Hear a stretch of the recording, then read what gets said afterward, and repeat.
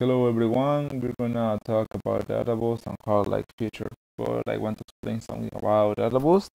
Adaboost is the native boosting algorithm. The goal of boosting is to improve the accuracy of any given learning algorithm.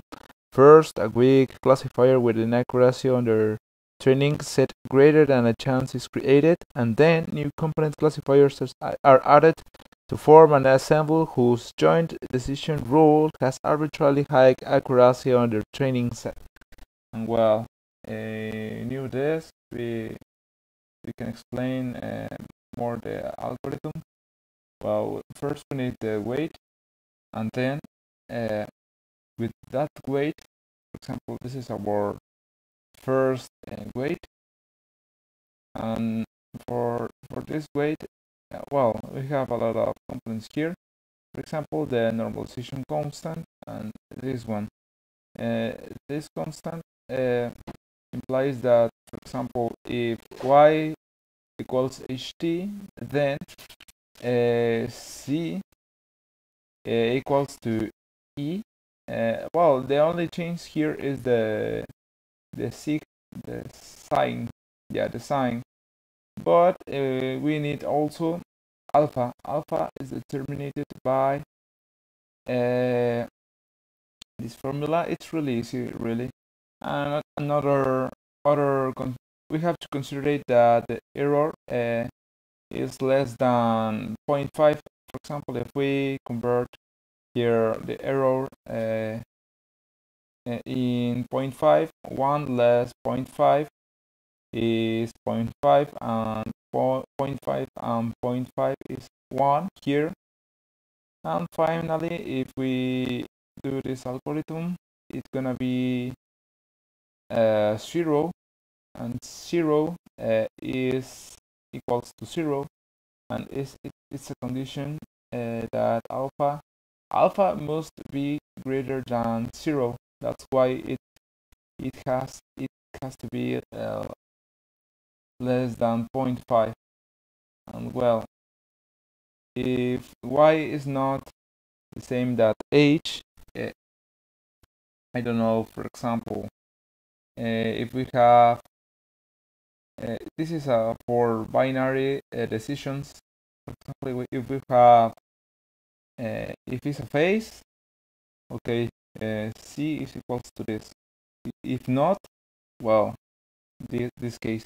And finally, we have to upload our weights with this formula. Okay, it exists a lot of variants of this kind of algorithm. For example, LogitBoost. And well, LogitBoost represents an application of established logistic regressions techniques to the AdaBoost method. Rather than minimizing error with respect to y, weak learnings are chosen to minimize the error of the function.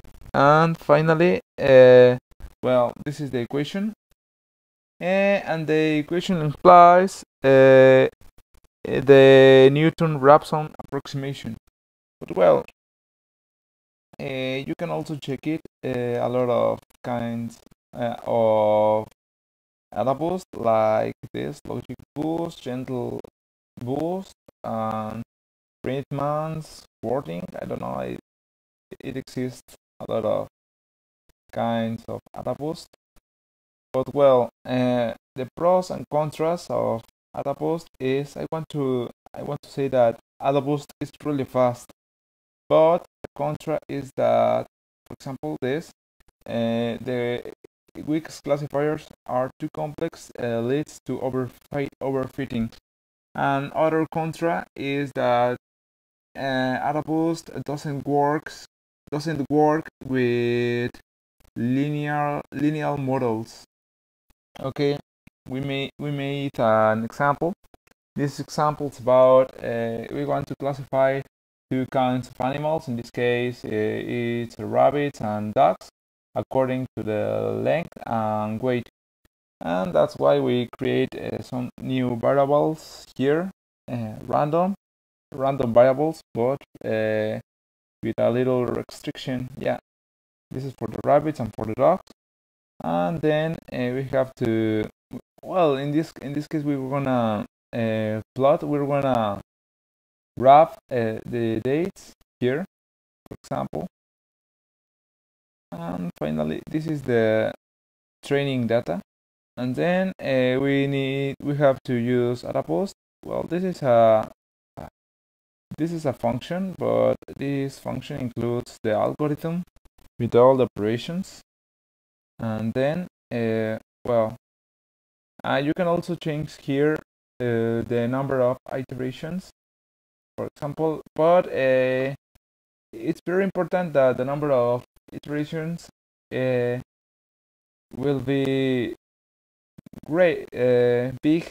For example, here is 70, but if we put here, I don't know, maybe 100, it could be overtrained, and the result maybe is not the estimated, or okay.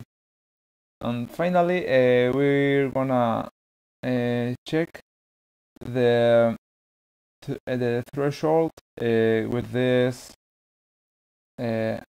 algorithm, with this formula. It's only 4. Okay, then we're gonna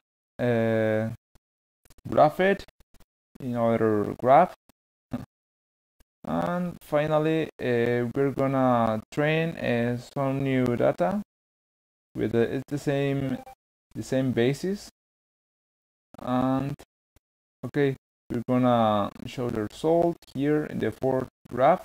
And something new here is that the user can write new data. For example, I don't know, if I want to know about I have the weight and the length of an animal, and I want to know if it's a rabbit or dog, I can also write it here in MATLAB, and I will know it.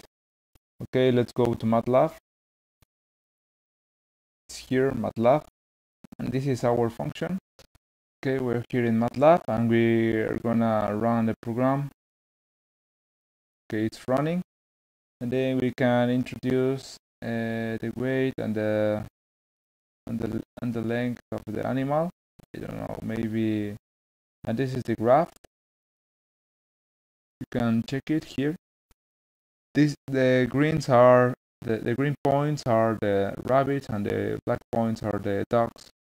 This is our training data classified with AdaBoost model, and finally we will introduce the weight here. I don't know, maybe 3, and the weight also 3, and the length. And we can see now here, this is the new indicator for the animal. The color is black, and it implies that it's a dog. And well, we finish this part. Now we will talk about the Haar-like features introductions. Haar-like features use a lot of positive images of faces in that case, and negative images without faces, to train the classifier. Then it extracts features from the image. Each feature is a single value obtained by subtracting sum of pixels under white rectangle from sum of pixels under black rectangle. So here you have these 3 examples. For example, the edge feature, the line feature, and 4 rectangle feature. But there were plenty of features, which means a lot of computation. To solve the problem, it was introduced the integral image concept. In MATLAB, we can obtain this image using this code. J equal integral image of E, where E is an image in grayscale. So we have an example of how it works, the integral image. It's only the sum of this value. For example, 1 plus 2 it's equal 3. Then 2 plus 2 plus 1 it's 5. It works in the same thing, or here on the rows. So 3 plus 1 it's 4. 2 plus 3 plus 1 is 6. So this code make this integral image. Then we have to select the best feature out of a lot of features using AdaBoost.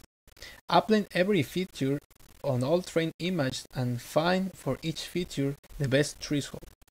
So we select the feature with minimum error rate. This process will repeat over and over again with new weights until we have a good accuracy. Finally, we sum all these with classifiers. Even then, we will have a lot of features. That problem can be solved using the concept of cascade classifier.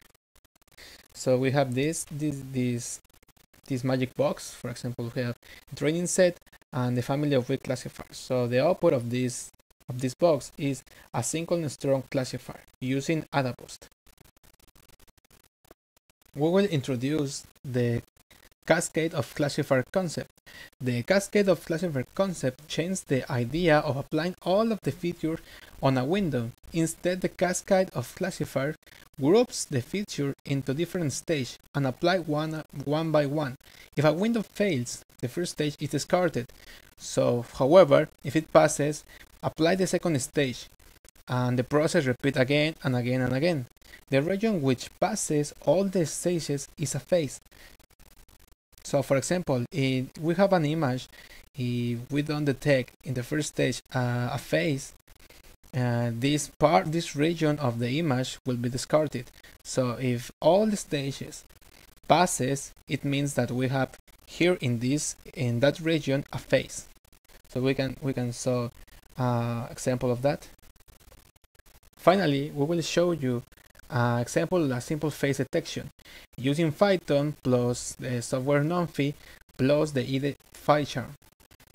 We will use the OpenCV trainers, for example, Haar cascade, frontal phase, and Haar cascade eye, and a simple webcam.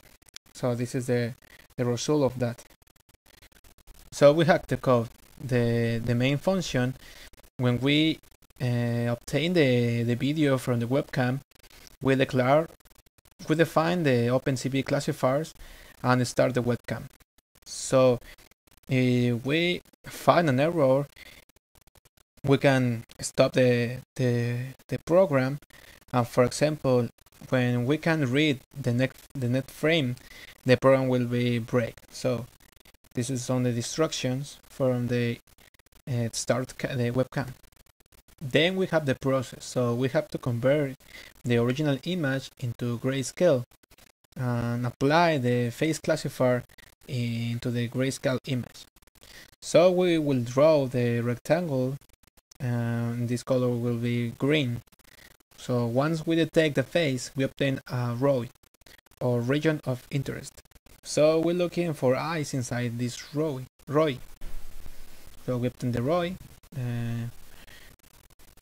and the eyes, we apply the eye classifier inside the ROI grayscale image. So we will use the cyan rectangle, and this cyan rectangle is that. So these two rectangles are drawn. So finally we show the image, the video, with the command imshow, and we put this title. In Spanish is detector de rostro, and is face detecting in English. So finally we close all windows for save memory. So finally we have this code, and so I will run it.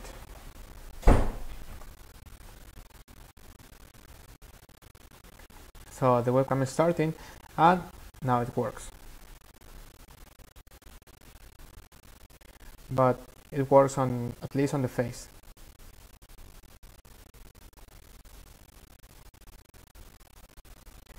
And that's all.